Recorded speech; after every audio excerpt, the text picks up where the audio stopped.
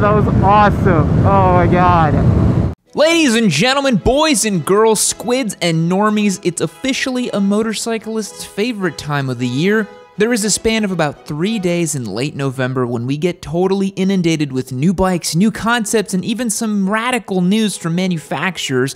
If you're a diehard enthusiast, you know that EICMA 2021 is upon us. It's the year's biggest motorcycle press event and trade show extravaganza where everyone goes out to try to flex as much as possible. And boy, we've got some awesome news for you today. A totally reworked, supercharged Kawasaki, brand new Italian bikes, surprise ADV bikes, and a legendary namesake on the comeback. Later on in this week, Spite is going to pick his best of from EICMA 2021 as well, so make sure you check that out too. But for now, sit back and relax. Today, we're going to be checking out the best news and the coolest new bikes from EICMA 2021.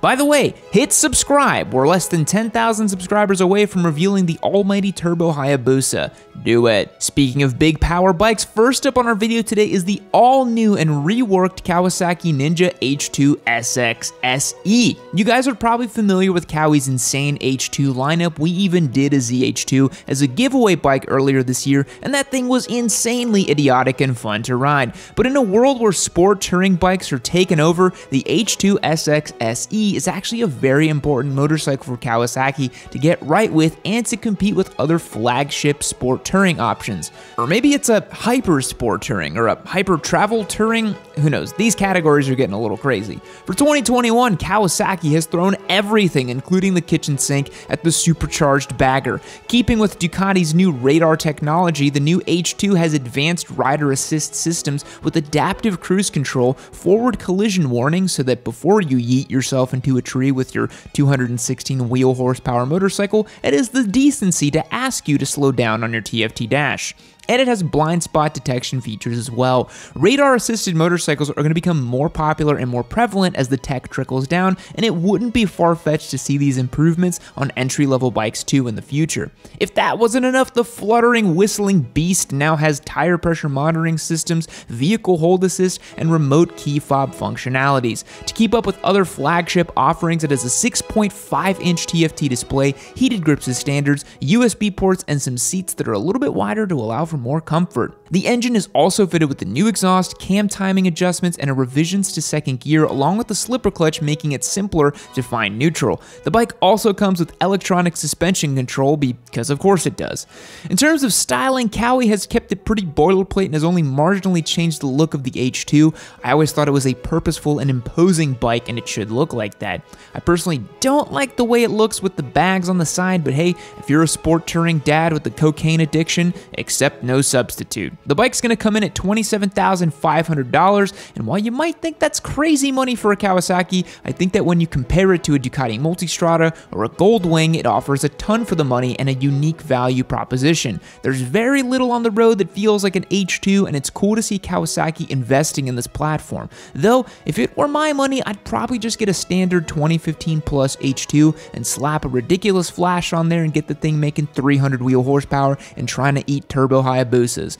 Lord knows it'd be more reliable than the Turbo Hayabusa anyways. Quick ad break for you guys here. Today's video is proudly supported by Manscaped. Did you know Manscaped is going going public? Yes, the company has sold over 4 million ball shavers worldwide and is absolutely crushing it. Now, I'm not going to sit here and pretend that my salesman tactics helped propel them to an IPO, but hey, I'm also not going to say that it wasn't totally my doing. Manscaped makes the finest in men's grooming tools, but they also sell a new body wash and everything else you need to keep clean and smooth. The best part of all, everything is 25% off on their store for Black Friday and Cyber Monday. Hit the link down below and treat yourself to some highly discounted Manscaped goodies. No discount code, no nothing like that. Just hit the link down below, 25% off store-wide. There's never been a better time to clean yourself up and save some cash. Big thanks to them for supporting what we do, and be sure to check them out in the link down below. Up next, we gotta talk about this new Moto Guzzi V100 Mandello, or the Mandello as I'm gonna call it, because it sounds like an early 20th century French gigolo.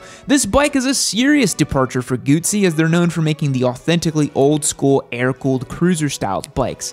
As basically with all other Guzzis, it features a transverse mounted V-twin, but this one is now liquid-cooled for the first time, dual overhead cam, 4-valve, wet sump, and even with a hydraulic clutch. It displaces 1042 cc's and makes 113 horsepower and 77 foot-pounds of torque. It even revs out to 9,500 RPM. That's pretty darn high for a Moto Guzzi. The thing that's got everyone hot and bothered about the Mandello is the active aerodynamics this bike comes with. On the side of the tank, you've got a pair of wind deflectors, they're not exactly winglets, mind you, that will protrude outward, helping to deflect wind. The windscreen is also electronically adjustable, and while I think this is an interesting idea, I'd have to ride the bike and see if it makes an actual difference while you're out on the road. Moto Guzzi claims it reduces 22% of the air pressure on the rider, but in my opinion, this is a bit of a needless complication for a motorcycle that won't really add much in the way of features or benefits. I think should just have a simple, quick adjustable windscreen, and that's it. The bike also comes equipped with a 6-axis IMU, a first for Guzzi, a suite of electronics including rider modes, engine maps, traction control, cornering ABS, and cornering lights. The top of the range is also equipped with the Olin Smart EX 2.0 semi-active suspension, quick shifter, and heated grips. For a company that's mainly dealt in old-school cruisers, air-cooled engines, and largely traded upon the heritage of the models they make, this is a really cool addition to the lineup. It reminds me a lot of what Harley did with their Sportster S and Pan America models. It's a welcome technological leap forward for a company that is traditionally making old-school bikes. The V100 name also comes from the 100 years that Moto Guzzi has been around, by the way. I think this bike will probably hit showroom floors costing about $16,000 or $17,000. It's positioning itself as a premium luxury touring option with a sporty character.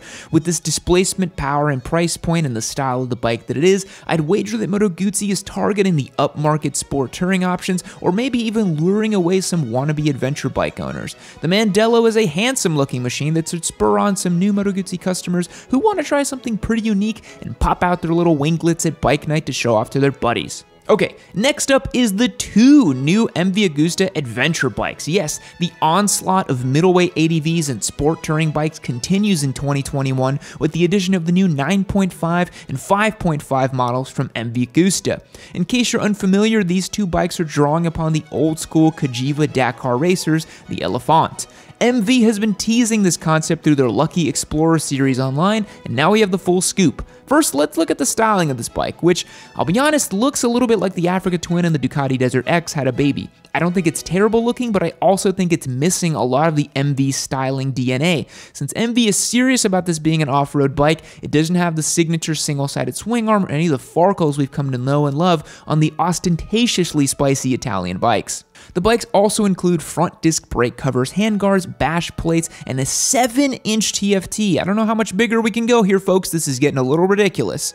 So these motorcycles definitely look the part, but what exactly is the difference between the 9.5 and the 5.5 models? Well, they're named after their engine displacements. The 9.5 is the flagship ADV rocking a stroked and bored-out version of the 798cc triple with 930cc's, and the 5.5 is utilizing a 550cc parallel twin by a Chinese company called QJ. We now live in a world where MV Agusta is making parallel twin entry-level ADVs using Chinese engines. Don't you love to hate global capitalism, folks? They've defiled your sacrosanct Italian bikes with a lawnmower Chinese two-pot. Sacrilege, heresy, an exodus for MV Agusta, banished from the house of Eurosemperi! Before you start grabbing your pitchforks, let's try to understand why MV did this and what the goal is. MV clearly wants some of that A2-compliant Honda CB500X consumer money. Although Chinese motorcycles have a reputation for being ultra-cheap, unreliable junk, they've gotten substantially better over the years,